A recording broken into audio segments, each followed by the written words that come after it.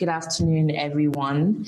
It's been an engaging morning, full of sessions, lots of knowledge shared, lots of arguments about claims. I thought that was really interesting in the panel session in the morning. And looking forward to this conversation today. So we have Akin Jones. Is he here on the call? He's the CEO of the Ela app, a credit and payment solutions FinTech that has recently started selling a health insurance or offering a health insurance product. And we also have Dr. Babatunde Obrima, who's the CEO of the FinTech Association of Nigeria. Good afternoon, gentlemen. How are you doing today? Yeah, I'm good. Nice to be here. Good. Great to be here. Thanks. We're good.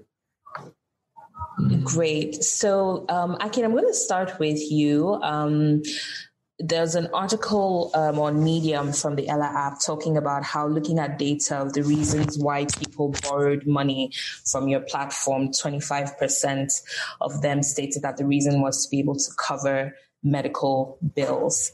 And that obviously now translated to you guys offering a health insurance product. So I'd like to start with you telling us a little bit about that and how in the process of developing this offering, you have tried to be inclusive, because even though Nigeria is a country of large numbers, majority of the population is poor and their needs are very diverse. So I'd like to hear a little bit from you about that. Yeah, thanks. Thanks a lot. I think, it all started just basically by looking at the data. So in 2015, we kicked off as one of the initial digital lenders in the Nigerian market. We proudly like to say we were probably the first digital lender in the Nigerian market. So we took a big risk when no one else would take a risk or venture into that space. We're talking early 2015 when we would go to banks, they would just laugh, like, what are you talking about? Can someone actually give a loan and pay back via their phones? And so we started to see the same trend. So over the year, we've grown to 1 million user platform. And, we started to see the trends in people who are taking loans on our platform. We give out about 1,000, 1,500 loans a day. And, most of the reasons were for healthcare reasons. So say buying drugs and that kind of usage.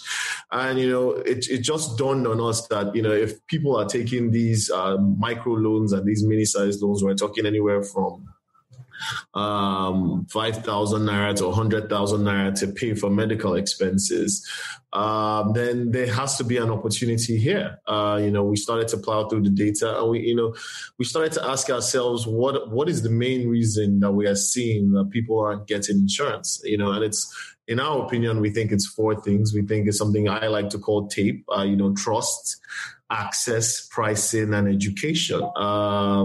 There's not enough trust in the market. There's a cultural issue, like we've heard earlier, that Nigerians just don't trust insurance. Be it your class level, a lot of people just don't trust that insurance companies are going to pay back when due. And a good example we'll say is during this whole NSARS protest when things were destroyed.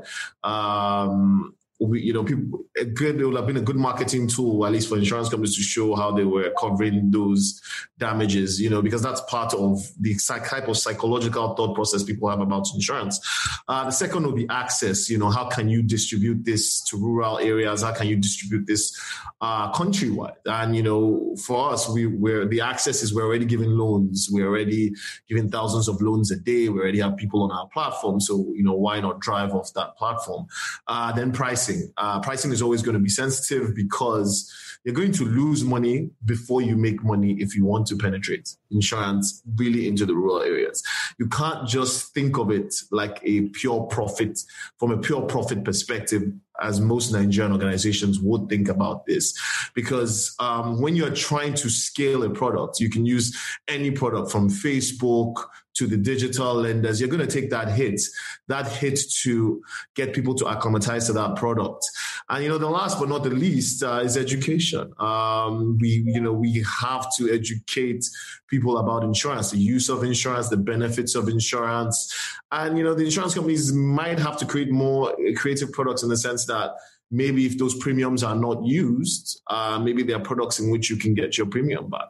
And, those are some of the things that got us thinking, and that's why we launched this. And, we've seen pretty good traction so far. It's not been as exciting as we would have expected. Penetration is not as high as I would have personally hoped. But, it's doing well. We started off with 30-day free trials. The question is just, what is the drop-off rate after that 30-day free trial is done? Yeah. Thanks. When you say the take-up and penetration is not as high as you had expected it to see, is there anything that you're seeing as to the reason why that is? Is it just the year that 2020 has been, or perhaps is it maybe a bit more in terms of education of people not really understanding what insurance, the benefit insurance can provide for them and their families? I'd say one is trust and two is pricing. I think it just takes time to build trust with people that, that as a reseller of insurance, that people will, buy into this, that you're going to cover everything you say you're going to cover. That, you're saying you're giving 500,000 to 800,000 worth of insurance cover. And, people want to believe that this is true.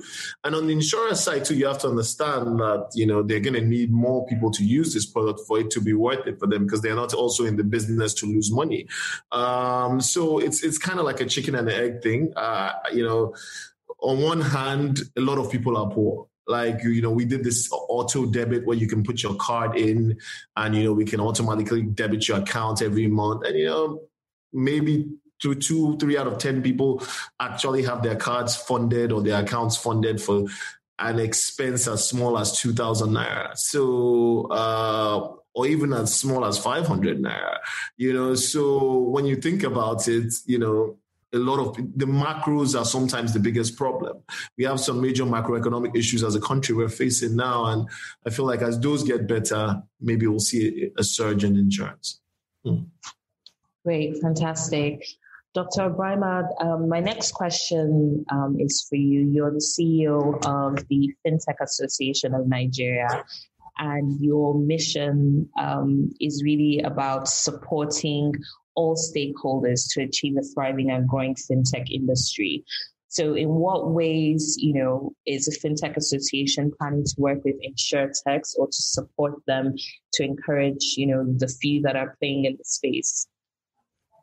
Thank you very much. I think for us, we're driven by three objectives. The first one is connect, being able to bring together people within the fintech ecosystem, because we're an ecosystem association. So, we have over 15 different sectors within the association. The second one is to accelerate technological growth. And the third is advocacy, to ensure that there are progressive regulatory reforms to support creativity and innovation within the tech space. So, what we've done, or what we've started doing, is the fact that we've started talking with the regulator, which is NICOM, about the need to have a fintech or an InsurTech roadmap for the insurance sector. And I know that they are doing some things in-house, which they will eventually, bring to the open. But while waiting for regulators, because, the general trend is that technology is always ahead of regulation. So regulators try to do catch-up. So while waiting for them, we have engaged the operators. And what we've done is to work with NIA to start a training on digitization, because it's really important that for InsurTech to be able to be established properly in Nigeria, the operators must understand the dynamics of digitization. So we had that was in September, a training called Digital 101, and we had over 240 insurers attending that. In January, we're having what you call Digital 201, which looks at InsurTech, product development, social marketing, and being able to develop products that are appropriate. I think that one of the biggest challenges, which Akinto had alluded to, is the fact that, we need to deal with the issue of trust. They need to expand the market. So, when I look at insurance, from a buyer's perspective, you've cut off a whole lot of people. And in business, the higher the risk, the higher the premium. Also, I know insurance works on probability. So, if you say that above 65 you are cut off. That's a huge market, really, And so if at that age you want to increase premium for life insurance, for health insurance, but taking them out completely, I think that they need to look at that. I mean, a few years ago, the Harvard Business Review did a publication called "It's Time to Retire Retirement." I mean, and that's because people are living healthier and they're living longer. Even in Nigeria, academicians now retire at 70, judges retire at 70. So we need to look at those dynamics again, and how do we deal with those issues, bringing more people into, because I believe that insurance can actually help to stimulate financial inclusion. I mean, so far, financial inclusion is about wanting people to open accounts. But I think that financial inclusion is about selling benefits to people. I give this example that, look, my parents are 87 and 85. My dad runs his account. My mom doesn't. Her account is dormant and she's not interested in running it. If anybody wants to send money to my mom, she says, send it to me. So I get it, and then I'll find out how I'm going to get it across to her. But if you go to her and you probably want to sell her health insurance, she'll probably listen to you, because at that age, they deal with, health issues, but you've cut them off. So, we need to look at that.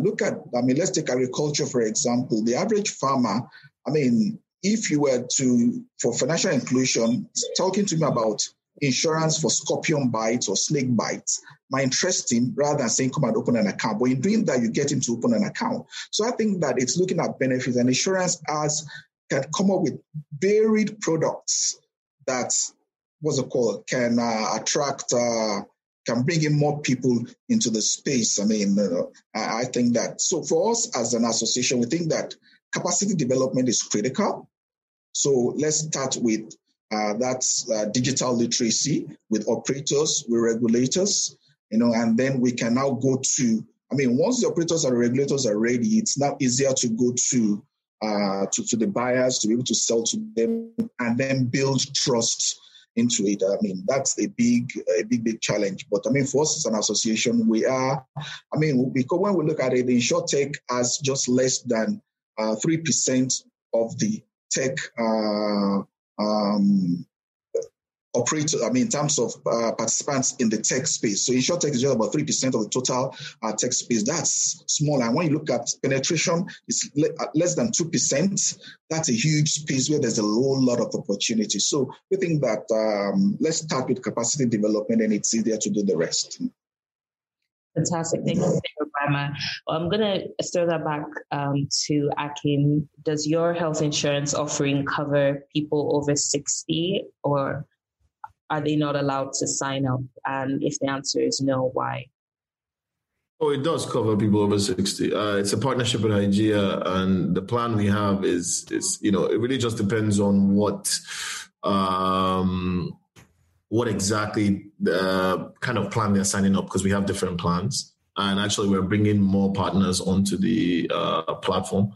So the goal is, we're just trying to find more effective plans. It can't just be a youth-focused plan. So it does cover a wide variety of ages. Yeah.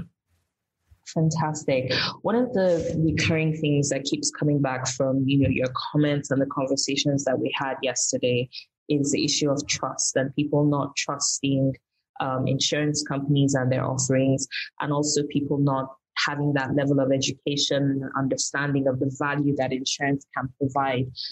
From both of you, who do you really think, should be driving, educating people about insurance? Is it the responsibility of the regulator? Is it the responsibility of, organizations like yours, Akin, or are we waiting for, international development organizations and nonprofits like the FinTech Association?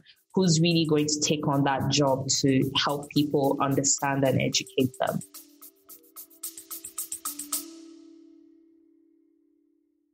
Hi, my name is Joel Masharia. I'm the co-founder of Motisure, where we provide last mile distribution of microinsurance products. Keep listening to the InsurTech business series to get the latest on insurance and InsurTech within and outside of Africa.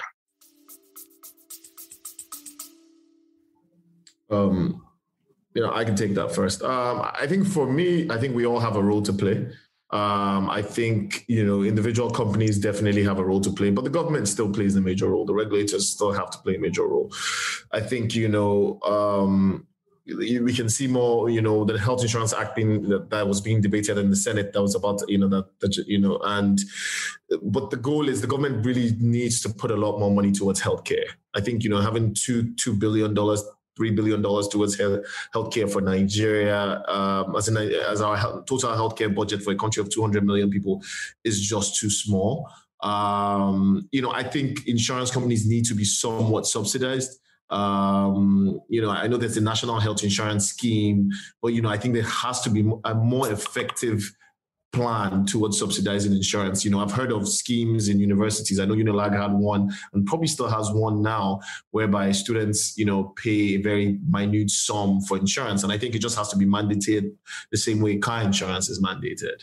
Healthcare is a right. And so we have to find more effective ways to get it to people, and we all have to work together. You can't leave the buck on the government alone, but the government plays a major part, because in a country like Nigeria, where government is everything, and government plays a very key role in everything that happens, them putting that first foot forward and actually driving it, everything from, I guess you could start from primary school and have the students in primary school actually mandate every primary school, every student must be insured. Maybe there's a fee taken out, or is a subsidized insurance plan working with, large scale insurance companies. If we can distribute loans to, millions of people, we're talking right now on the digital lending space, the amount of loans that we push out, there's no reason why we can't get insurance. Of course, if government subsidized and if there's a clear working plan to millions of people. We've seen the telcos at some point play a role whereby, they were offering insurance via phones. Of course, the government and the regulators said you couldn't debit people from their airtime. But these are some of the things that might have to be revisited, because Nigeria as a country should be treated as a startup. I think when our administrators look at this country, the whole country needs to stop treating itself like this big, humongous organization, but has to go back and treat itself like a startup and figure out ways in which it can maneuver and make things happen, but not always in a very structured path. Is my own 2 cents. Yeah. Fantastic. Thank you. Dr. Bryan.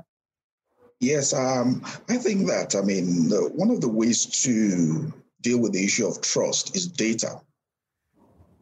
So, we need to be able to say, this is data. We have 10,000 people insured. We have 2,000 who made claims and they were paid. So like you say in church testimony to show that. So if I know that within my community, somebody had a challenge and was paid, it gives me more confidence to do it. So if even for micro insurance, if you do that in the villages, and this guy has a snake bite, he gets hospital treatment free. He has a motorcycle accident, he gets treated free. Because he's insured, it builds trust and people can say it. So I think that data is important, and they need to create that.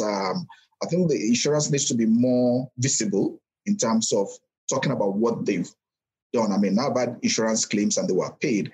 So, you need to use that as a way to let people know that, fine, there might be maybe this old perception, this is a new perception. There's a need to do that. So I think data and showing evidence of what has been done is critical to be able to build trust.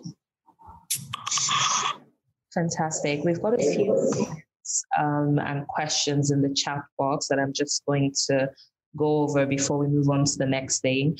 The first is from Otto Obong Idem, and I think this is for you, Dr. Bryan, in regards to the digitalization trainings you mentioned. The question is, what does it take to attend such training, or is that only open to, the public sector and the regulators? Are you planning to do that on, a larger scale? Okay, for now, like I said, we're partnering with, for us, collaboration is critical. So all insurance companies should be with NIA, I guess. And so we partner with NIA, and they do the adverts to all the insurance companies. Now, we for the one we're planning for January, we've had that discussion. I think that there was that question about what if the public wants to attend, and we say we'll probably leave it open. I mean, for the public, so we'd advertise it. If people in the public want to attend, fine, that's good. But that's the way we are running presently. But because it's really important that let's start with the key operators, and then public who might be interested can key in. So, I mean, it's good that question has come, so I can even let the NIA know that there's a need to not just advertise within the insurance circle, but to make it public so that people who are interested can also be part of it. Fantastic. Another comment from Abioyo Olufemi. She's agreeing with you, Dr. O'Brien, that word of mouth is great advertising for insurance.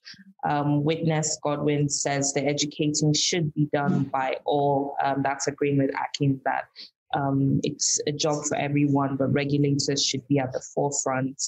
And this is a comment from Abimbola Onokomaya, who's the MD of Peak Thrust Insurance Brokers. Educating the public about insurance should be all inclusive, since insurance covers every aspect of life and the economy from the cradle to the grave. So just going back again to talking about the regulators, what would you both like to see, from the regulators? FinTechs and InsurTechs do kind of sort of share a few of the same regulators. Looking forward to 2021, what would you like to see from the regulators that will make your jobs easier?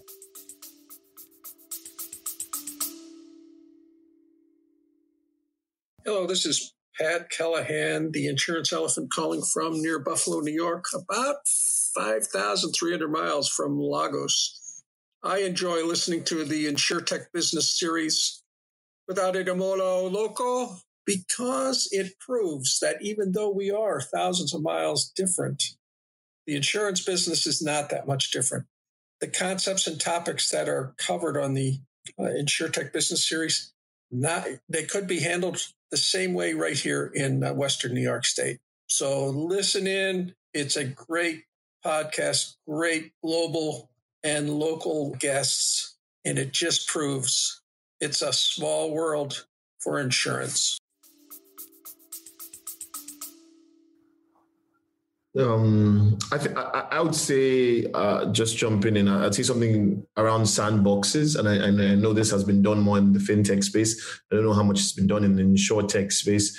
I think sandboxes, hackathons, I think more meetings. I think associations like the FinTech Association of Nigeria are very good. I think they act as a forefront to the regulators, and I think they act as a middleman to the regulators. So, those associations are very much welcome and are very much good. But, more sandboxes, more hackathons. I think it's very hard to get the college students or the university students who are building these very revolutionary products to meet regulators. Like, where would a 18-year-old boy who's in university working on some great products with friends, and they have this great idea, where's that pathway for them to actually launch their product without huge capital and the huge capital constraints that exist? I remember when we were starting, I remember how tough it was to come up with the capital. I remember what we had, how difficult that was. So how do we, build that system that, our youth that are building these very interesting products have somewhere they can go? They can be on the NICOM site, like, hey, are you a startup building an InsurTech product? This is the process. This is what you have to do. This is a step-by-step. You have to register here. You have to do this. You have to do this. So it and you also don't want the illegalities. You don't want the, anyone fraudulent trying to get into the industry to do something that they're not supposed to be doing. But you also don't want to leave out the people who are innovating, but just because of capital constraints can't get their innovation out to the world. So that balance will come from people like the FinTech Association of Nigeria, will come from the regulators, and, will come from hosting more events that bring everything together, I think, is my opinion. Thank you. Okay, I quite agree with Akin. There's a need to have more hackathons, but the hackathons will be a function of defining what the pain points are, so people actually, are working towards providing solutions to the pain points that have been identified. I also quite agree with the issue of having sandboxes. Because when you look at even within the financial system, the cheapest license to get from CBN today is 50 million naira. So where does a fresh graduate get that from? So that's a huge challenge in terms of the licensing issues. Which we keep discussing with the regulators. They need to look at different regimes for licensing. I also think that younger people need to also look at how they can collaborate or partner. That's a big challenge we also have in this environment. We all don't like partnerships. Everybody likes silos because it's mine, so we need to deal with that mindset also. I think the partnerships that will work. I always say that 1% of what is doing very well is better than what 100% of what's not doing well. So, those you need to look at where can I get partnerships that will work for me, and I'll still be good. So I think that the regulators, are responding. What I would like to see from NICOM is that whatever they are doing in terms of the tech space should be inclusive.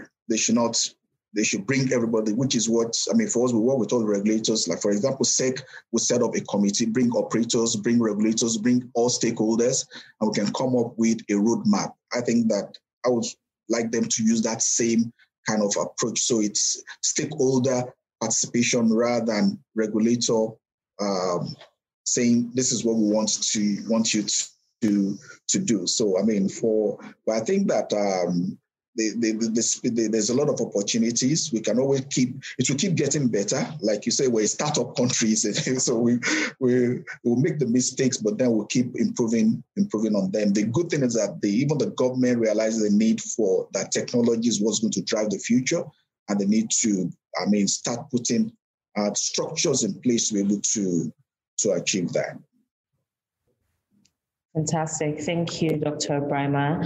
I could just see Rob, who's joined the call. Thank you for joining us.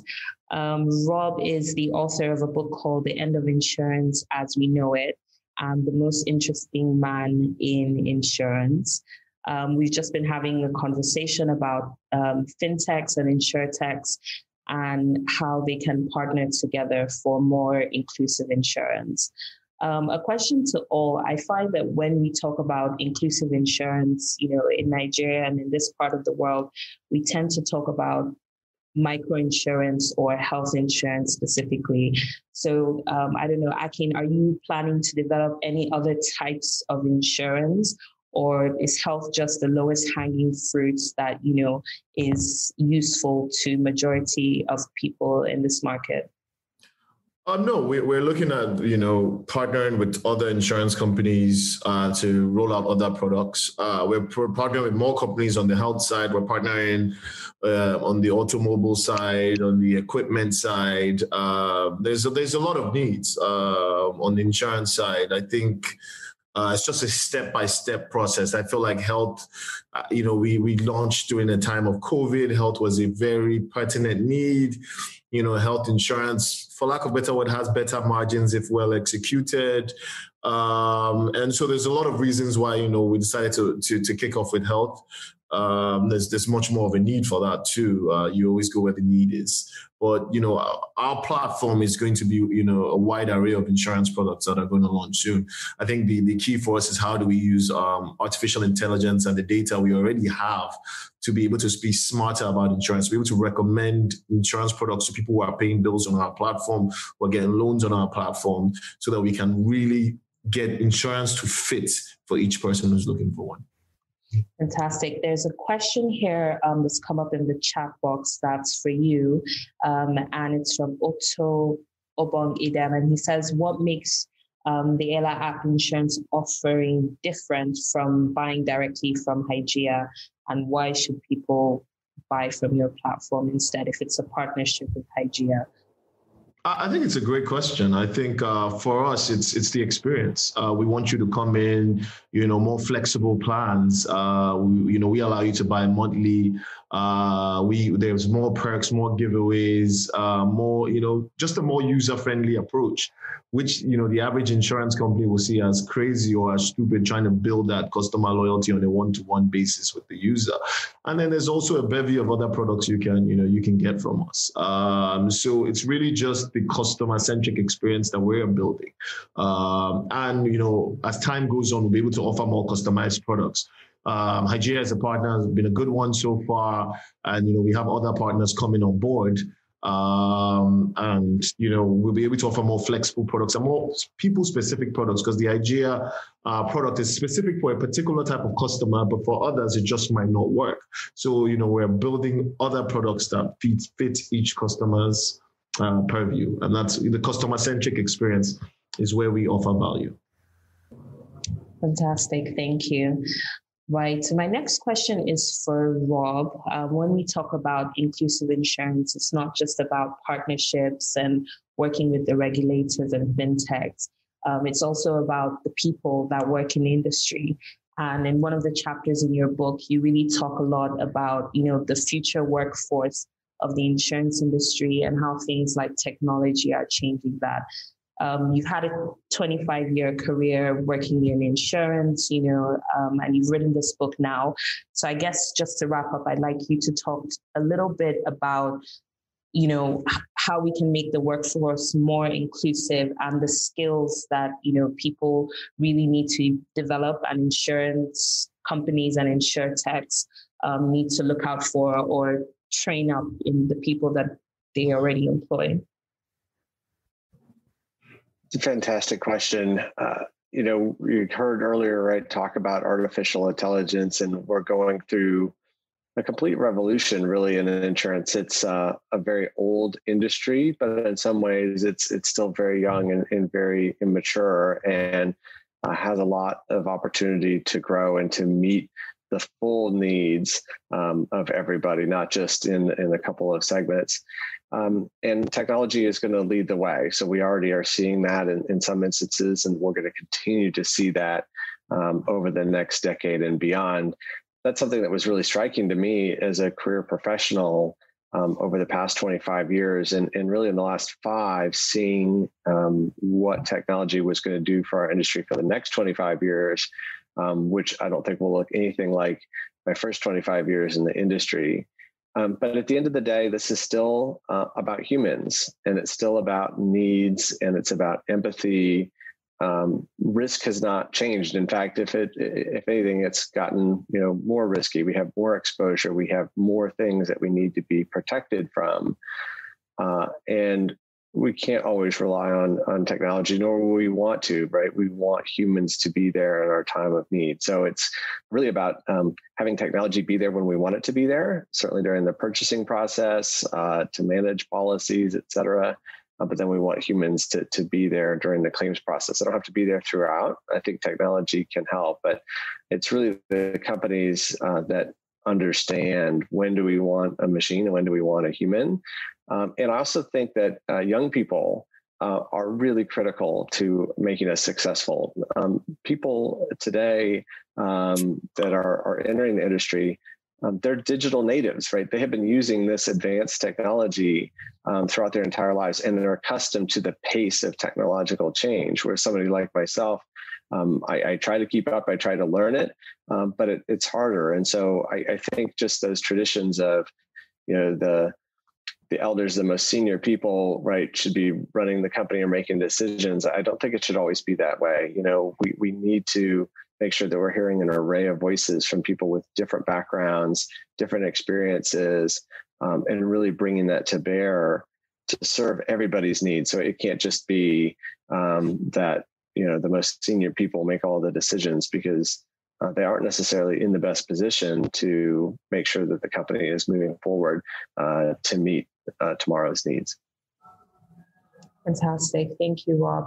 We've got just a few more minutes to wrap up. So I think I'm just going to go back to the beginning from you, Akin, just your final thoughts on how we can work together, FinTechs and InsurTechs, to provide more inclusive solutions for all.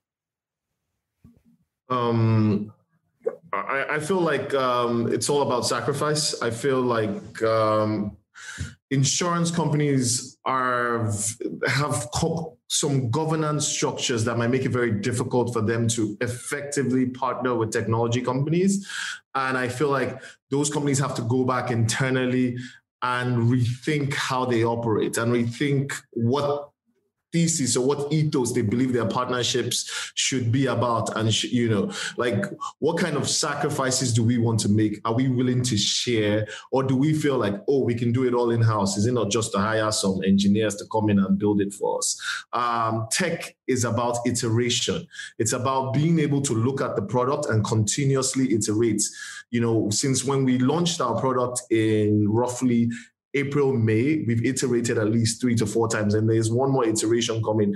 And this is all about learning from our users versus a very big corporate governance structure that might take 10 layers of approvals to get things through. So are you going to be able to build little silos within your organizations that are going to foster creativity and foster partnerships?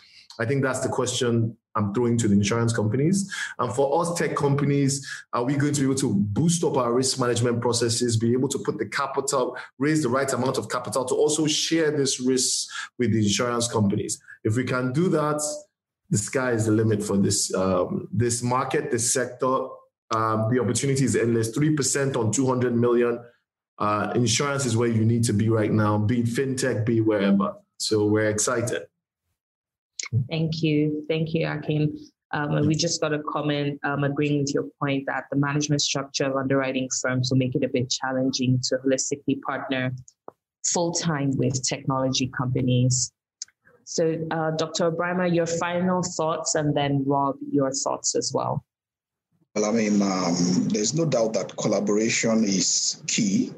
For us as association, we'll keep looking at how we can create that nexus for collaboration between the insurance players, regulators, and the markets.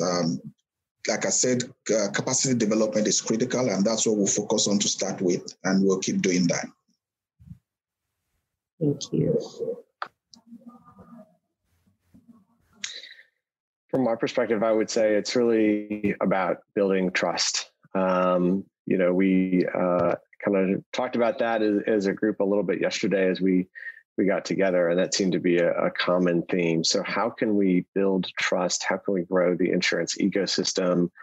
How can we make it a more mature market and do it in ways that consumers trust the insurance industry? Folks have in the past really relied on themselves and each other for savings. They would have saved money. People talk about putting money under the mattress or putting in the piggy bank or rainy day fund. And these are the types of risks that we want to provide insurance for so that money doesn't have to be stuffed under the mattress, so that it can be used to purchase new things, to make investments for a household or for a business.